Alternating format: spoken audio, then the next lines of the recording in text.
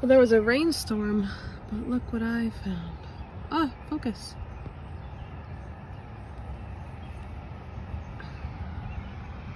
A very moist cicada molt. I'm surprised it held on even in the rain. Oh, look, a little isopod friend.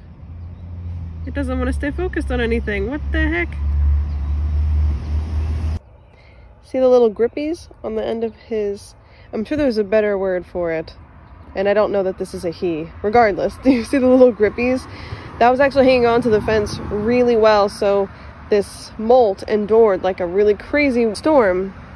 And so much so that when I had this molt closed in my hand, it was gripping my skin. Super impressive. This little alien skin.